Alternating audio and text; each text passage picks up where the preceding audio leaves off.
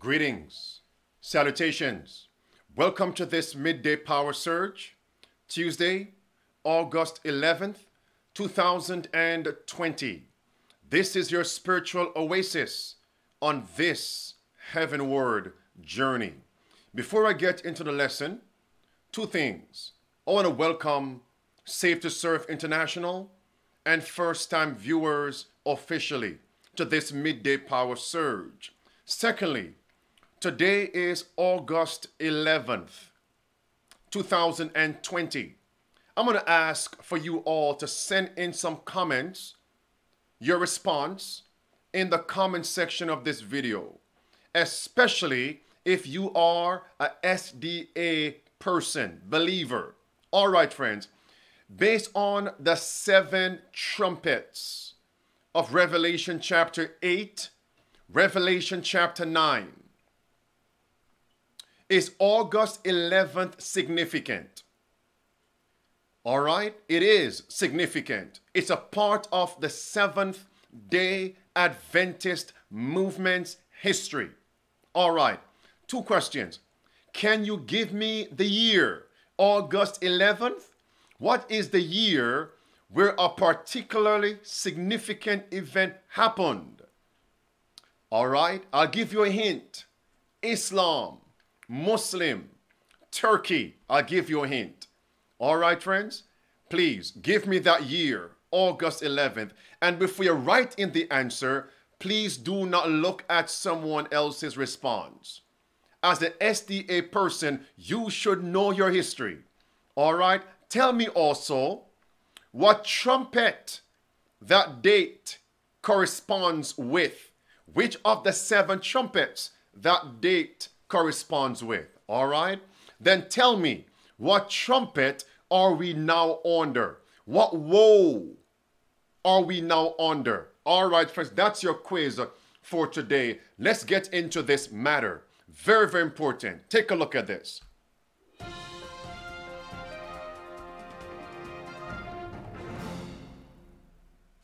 All right, friends.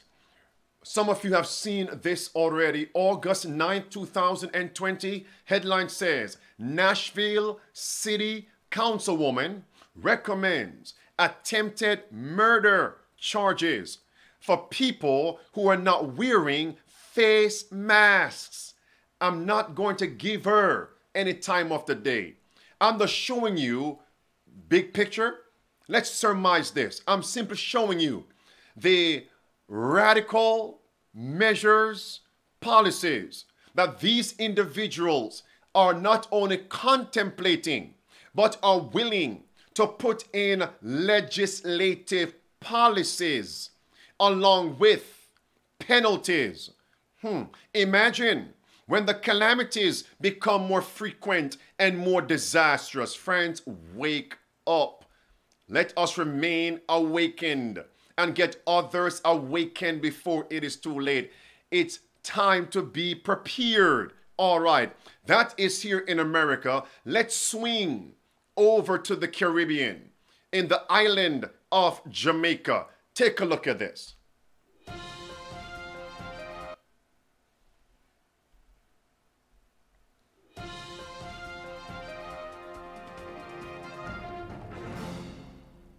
All right, friends.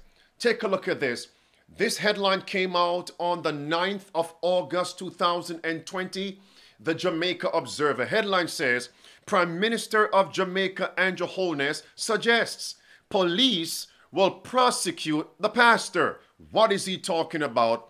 Prosecuting a pastor for spreading COVID-19. Listen, addressing a virtual press conference last week, Andrew Holness, the Prime Minister, had disclosed that a Jamaican pastor had returned to the island from overseas and spread the COVID-19 virus to a number of his congregants. Now watch this. I'm not going to address that. I wasn't there. You weren't there either.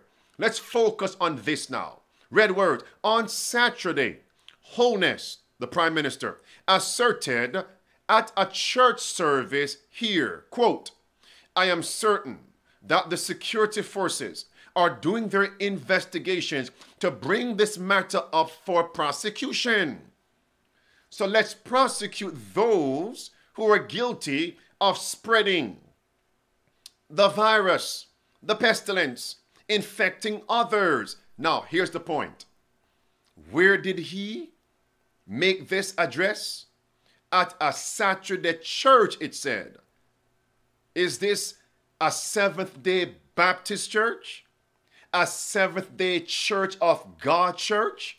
Or is this a Seventh-day Adventist church? Well, look for yourself. It says, Prime Minister Andrew Holness, who was addressing Sabbath church at the Lucy Seventh-day Adventist SDA church in Hanover, Western. Of course, who was there? You had some member of parliament there. Red words. What did he do while he was there? It's like when Jesus went into the temple. The Bible says in Luke chapter 4, what happened, Christian? In Luke chapter 4, verse 16 onward, what did Christ do? He stood up for to read. Thank you. While he was in that synagogue. Well, I'm not making a parallel here between Andrew Holness and Jesus. But notice, so he went to the church and listen what he did. Look at this. He read from the book of Romans 13, verses 1 to 7. Let's go there. Romans chapter 13. Now you know what it says. All right, take a look at this, friends. Romans 13, and of course, they're reading from a different version. Verse 1 says, let every soul be subject unto the higher powers, for there is no power but of God. The powers that be are ordained of God. Then it says, if you resist the powers that be, then you will receive damnation.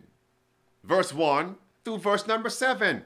And those who resist the powers that be, civil authority, you are resisting God. Take a look at this. Red words, he went on to say, therefore, whoever resists the authority, that's civil authority, resisteth what God has appointed. And those who resist will incur judgment. Wholeness, red mercy. I could not forget what Christ did in that temple. We are seeing the anti-Christian power. Now, here's my point.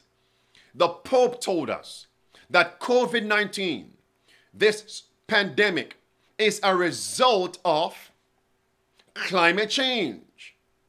And what does the Pope say must be enforced to combat climate change? Sunday rest by law. All right. What does Great Controversy, page 589, page 590, says? Every nation will enact to combat pestilences. It's there on those pages. And calamities. Sunday rest by law. All right. Through whom will the papacy and apostate Protestantism work to get Sunday rest to be enacted as the law of the land with persecution for dissenters, i.e., God's commandment keeping people? For example, again, God's Sabbath keeping people. They will work through the state. Here's my point. Now we are seeing the government telling the churches, you must obey us, our policies to combat pestilences. What should we then expect? Based on prophecy and current events, the government will tell the churches, you must obey Sunday rest by law to combat other pestilences and calamities. Is the point clear? Watch the point. There it is on the screen. What I just referenced. COVID-19, a result of climate change. The Pope said that. Sunday rest by law. The Pope said that. Great Controversy, page 589, page 590. Sunday rest to combat calamities and pestilences. With that in mind, look at this now. These are two quotations which confirm the state that will be influenced by the churches apostate Protestants and popery, will quote Romans 13. Look at the second quotation, just for emphasis. You can pause the video and read the rest. Red words underlined in the middle. Second paragraph. There is a satanic force propelling the Sunday movement, but it is concealed. Let not the commandment-keeping people of God be silent at this time. Blue words. There is the prospect. There is the prospect before us. Red words. Last sentence. This Bible text will be quoted to us. Us whom? Seventh-day Adventists. What text? Let every soul be subject unto the higher powers. The powers that be are ordained of God. Friends, understand this. When Paul wrote this in Romans chapter 13, he did not reference the first 4 commandments of the 10, the Decalogue. Just the last 6, not the first 4. Or may I say the first table, 2 tables. And yet this scripture will be quoted in light of forcing people to honor Sunday rest by law. Is that point clear right there? Romans chapter 13, verse 8 to verse 10. Don't stop at verse 7. Mr. Andrew Holness, Prime Minister, and others, go down to verse 8 and verse 10. He did not reference the first 4. You can also read, I'll give you several scriptures, Luke 20, 22 through 26. Second, Matthew 22, 17 through 22. Mark 12, 13 through 17. And don't forget, Acts chapter 5, verse 29. We ought to obey God rather than men. Does it make sense? Look at one more quotation. Great Controversy, page 592. Those who honor the Bible Sabbath will be denounced as enemies of law and order, as breaking down the moral restraints of society, causing anarchy and corruption, and calling down the judgments of God upon the earth. Red words. Ministers who deny the obligation of God's divine law will present from the pulpit. Where was Mr. Andrew Holness, the Prime Minister? In the pulpit of a Sabbath-keeping church. Present from the pulpit the duty of yielding obedience to the civil authorities as ordained of God. Romans 13, Sister White reference again. And the chapter is entitled in the book Great Controversy, The Impending Conflict. Let me move on. Question must be asked. If we're bowing now, we will bow then. Does that make sense? Do I need to reiterate? I hope not. Next point. Did Mr. Andrew Holness attend any other denominational church and present the same sentiments as he did at this Seventh-day Adventist church? It's a question. I believe it's reasonable. What do you think safe to serve international and first-time viewers? Secondly, why was he invited to this SDA church? Second, did they know what his message was going to be on that Sabbath? I'm asking the pastors, the pastor, and the elders, deacons of that church. Did they know his purpose? Did they know what his soliloquy was going to be? If so, why did you permit such a message on the Sabbath? It's a question I'm asking. It's a reasonable question to ask. Next question.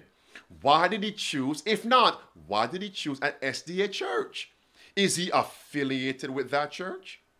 Question. Is the SDA church a prominent church on the island? Is it one off? Or is it the church with the most clout, the largest population, membership on the island? Is this a threat from the Prime Minister? Does he know that this church has a remnant? who are not reticent, but they are forceful in protesting apostasy and government's unreasonable policies and government's policies that are intrusive and run counter to God's commandments. This is a Protestant church. If I can get this one to bow, I'll get others to bow because this one is very influential. Are these questions reasonable? Next, in closing, Mr. Holness, who describes himself as a man of God, said he will leave the interpretation of the scriptures to the pastor at the Lucy SDA church. Pause right there. I have to remember Luke chapter 4, and pardon me if I keep repeating that. When Christ read in Luke 4 from Isaiah chapter 61, he closed the book and gave it back to the minister. Verse 20. And what did he say? This scripture today is fulfilled in your ears. And the people was left to interpret it.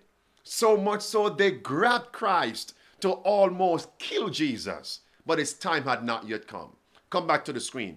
Said he left the interpretation of the scriptures to the pastor of the Lucy SDA church. Was this a threat? He further noted that even the church must follow the authorities and rules that are in place. And during another press conference last week, Prime Minister Holness said that church conferences and conventions would be banned. Friends, look at the juxtaposition. To combat COVID-19, let's ban church gatherings. Watch this. When it's time to combat these pestilences as they become more frequent and more disastrous in connection with calamities, now they will tell us attend Sunday keeping churches. That's the juxtaposition. All right, friends, I rest my case. It's time to get ready. May I transition now? Are you ready? Now let me add what says 2 Thessalonians chapter 2, verse 3 and verse 4. That just before the second coming of Jesus Christ, just before the mark of the beast will be enforced, what will happen? What must we expect? We must expect a falling away first. It's going to take place. Again, not only in the world, but also here among God's professed people. Here's my point. As I have been looking at this over and over again, one of the main reasons why many professed Christians, many professed SDA Christians are falling away, it is because the majority of them did not count the cost. Didn't count the cost of what it means to be a Christian. Many of them were baptized, and the pastors who prepared them for baptism did not emphasize and teach them to count the cost. I have been preparing a baptismal class with candidates for baptism. And I have to emphasize to them from God's word to count the cost. Hear me. And the few who were told to count the cost from the Bible and the Spirit of Prophecy, they rejected the message. They acted flippantly. They were apathetic. They didn't take it seriously. They were lukewarm. Here's my point. This is another reason why many baptized SDA now seek to be rebaptized, because now they are counting the cost. Now, where in the Bible do we find principles that God says these are the requirements to be a Christian? Count the cost. Go to Luke chapter 9. Verse 20, I love it, friends. Verse 23 says, if any man will come after me, let him deny himself, take up his cross daily, and what? And follow me. Counting the cost means, friends, you have to deny yourself daily. Deny yourself daily. Is today a day? Today we must deny ourselves. Have you counted the cost? If you have, you will not fall away. If you have not, you will fall away. I am begging you, parents, pleading with you, young people, count the cost. In the book Faith and Works, listen to what this says. Jesus lays open before you the perils you will meet, the self-denial, that's Luke 9:23, the self-denial that will be required. And Jesus bids you count the cost. Look at the hope now. Count the cost, assuring you that if you zealously engage in the conflict, divine power will combine with what, friends? With human effort. Count the cost. All right, friends, you must deny yourself. Do you understand the requirements to be a Christian? Look at this. I began to pray because, friend, this is for me. I'm simply sharing the bread God gave to me with you. The Bible tells us that we must deny self until we die. Write this scripture down. Revelation chapter 2 and verse number 10 says, what, Christian? Be thou, thank you, be thou faithful. Faith?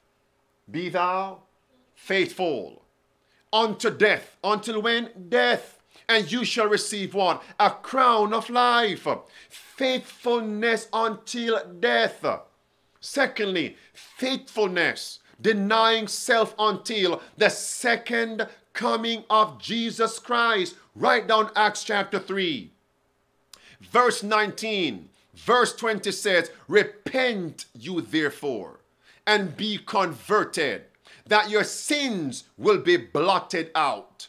When? The times of refreshing shall come from the presence of the Lord, and he shall send you Jesus Christ. Repentance, conversion until the second coming of Jesus Christ. I'm going to drive home this point. Do you know some people began the journey? They were baptized. Some people counted the cost when they were baptized, but they thought the journey would have ended already. They thought the second coming of Christ would have become a reality long time ago. And because the journey has extended so much longer than anticipated and expected, they have grown weary. And now they have given in to their carnal lust and sinful desires. This is a great apparent reason why on Facebook, YouTube, Instagram, social media, in our homes, in our corporate worship, church buildings, so many adults, pastors not excluded, elders, deacons, women, youth leaders, young people have become backslidden. Don't think too deep on that point. I'm going to come back to that later on. Look at what this says now. Let's turn our Bibles, my friends. Look at this. Upward look, it says, the Lord Jesus does not deceive his soldiers. He opens before them the conflict. He presents to us the plan of the battle. He points out to us the hazardous undertaking.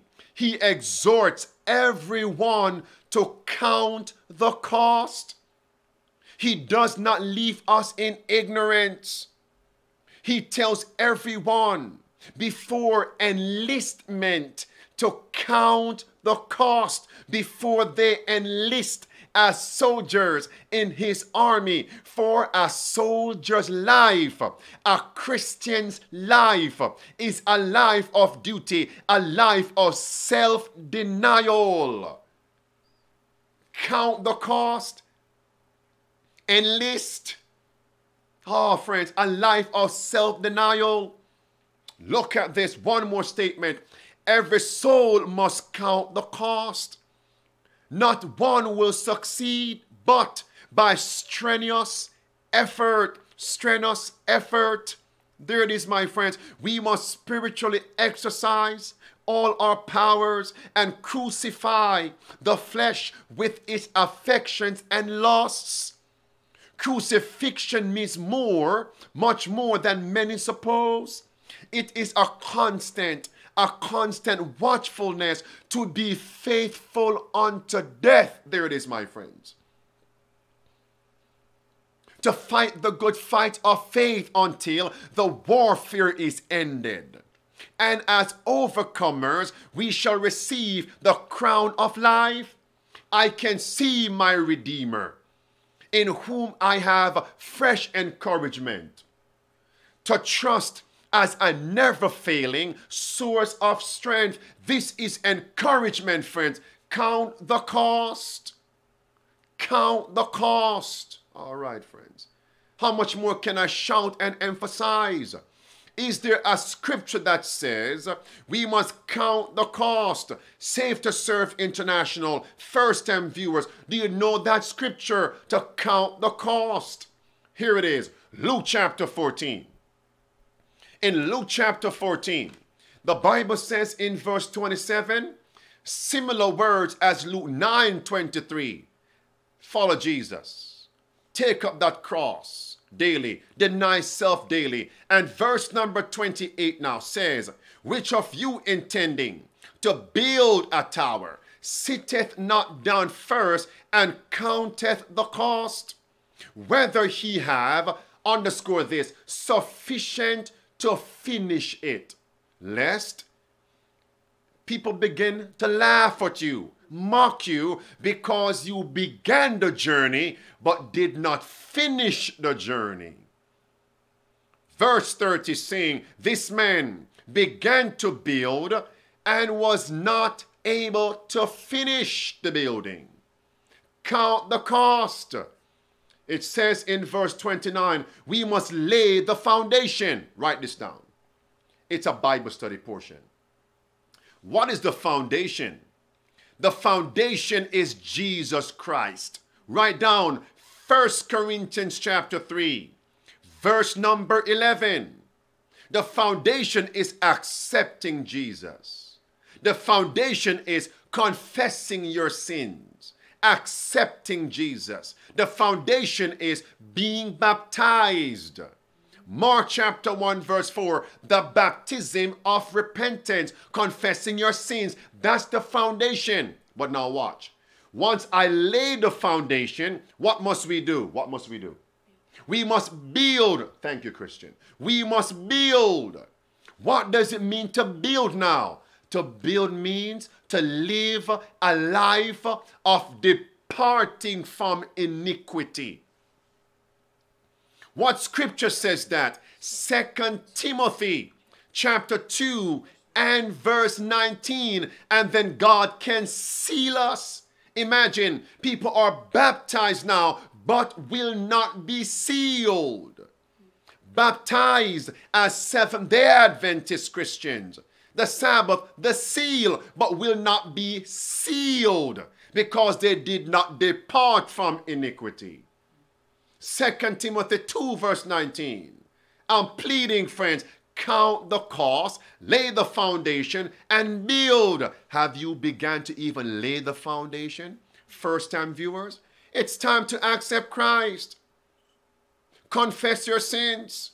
Be baptized and build. Pastor, can I finish the building? Can I really finish and become saved? Yes, you can. Because Christ is your sufficiency. Watch this. Write this down. Luke chapter 14:28 says, the person failed It says, we must sit down and count the cost to see if we have sufficient to finish it. Naturally, we are insufficient. We lack. So now, who is our sufficiency? Christ. Put this down. Jesus is our sufficiency.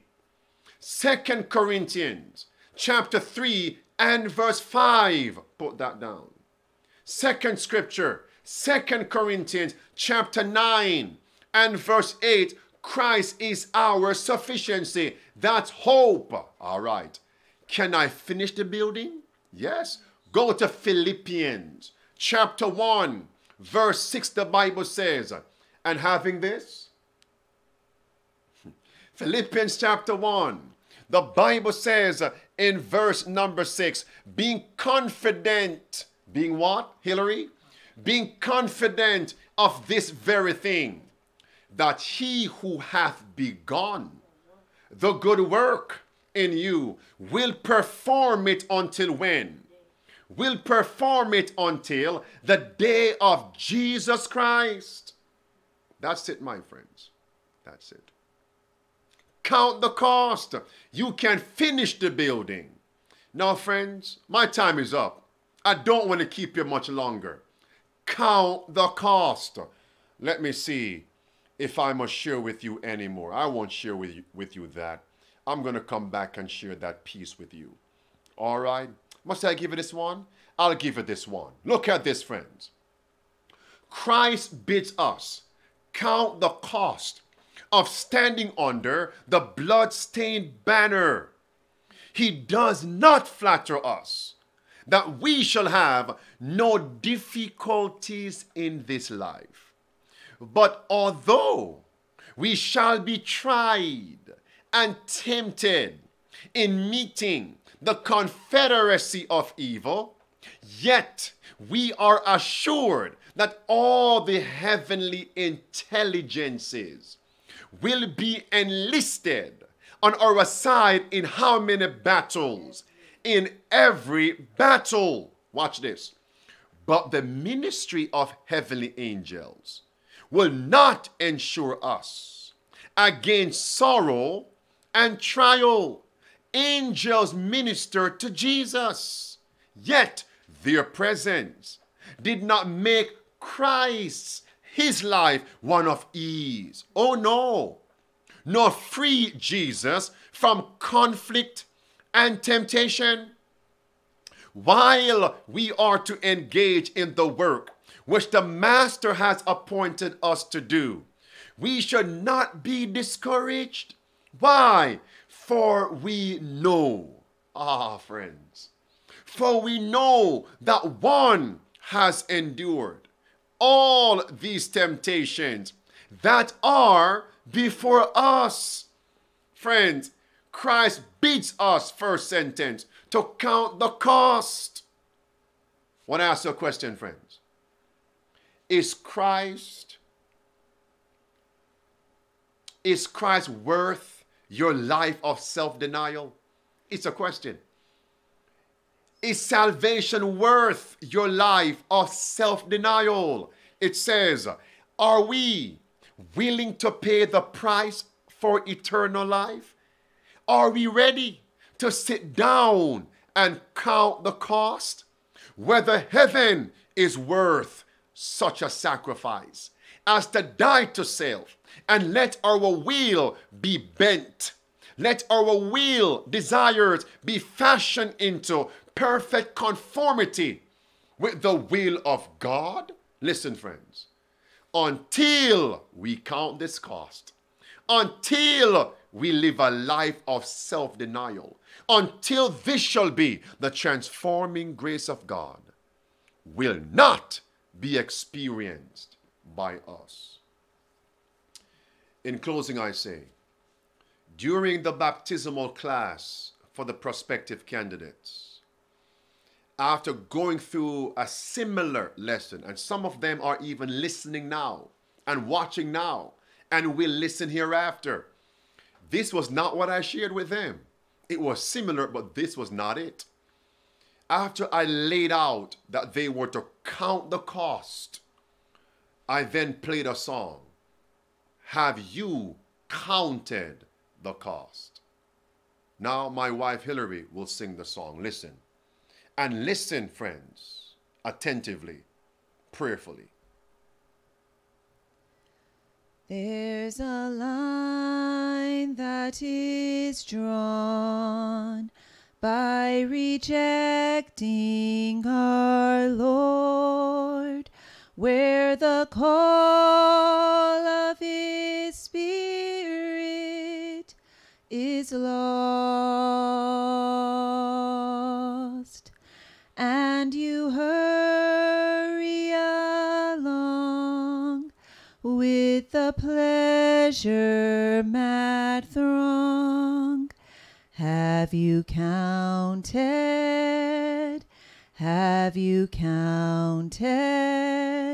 the cost?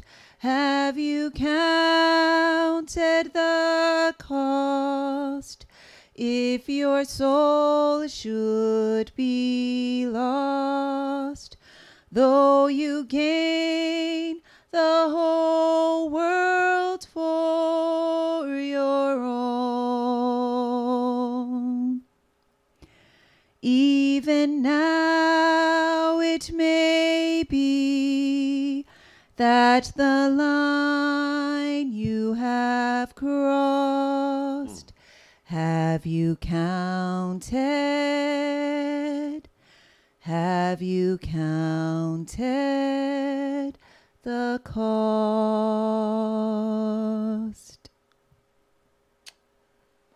Send in your prayer requests.